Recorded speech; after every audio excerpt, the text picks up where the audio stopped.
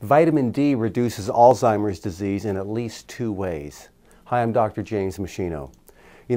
Previous studies have shown that low levels of vitamin D are linked to cognitive decline. We've seen this several times over the years, but there was a breakthrough study in 2012. It was a prospective study. That means it was following people over a period of time.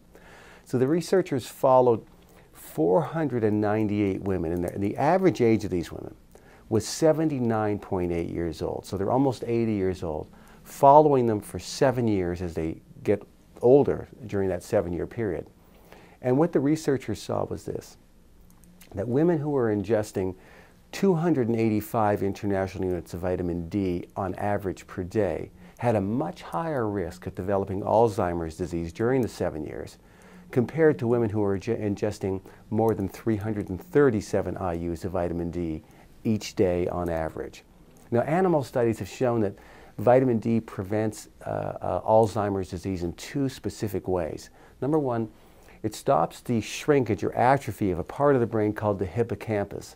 Now, the hippocampus is often shriveled up in Alzheimer's disease patients. It usually atrophies and shrivels up, stops functioning the way it did when you were younger.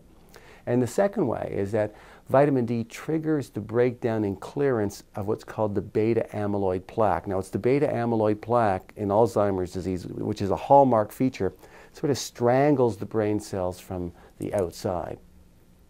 So if vitamin D is able to preserve the hippocampus and stop the buildup of beta amyloid plaque, that's very, very significant. There are no drugs that can do that yet.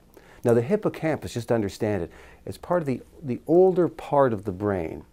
And it's an important part of the brain for the consolidation of information from short-term memory, transferring it to long-term memory, and also for spatial navigation.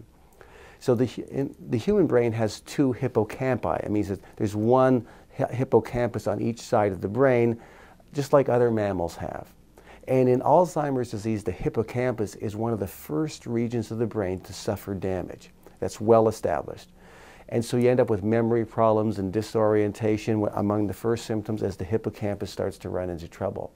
So if vitamin D can prevent the atrophy of the hippocampus, believe me, that's big news. So click on the link below to read my short review article on this subject. This is really important because only 2% of Alzheimer's cases are linked to genetic inheritance. The rest of it seems to be diet, lifestyle, the aging process. So if there are things we can do to prevent the disease, we should understand what to do exactly.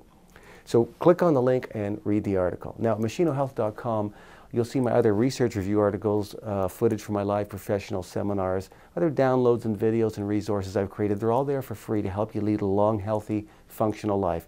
My research review papers and teaching materials are complete with all the scientific references, so you'll know you're getting evidence-based information from me on any health topic that you're looking for.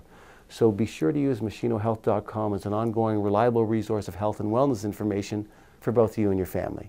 Thanks so much for watching.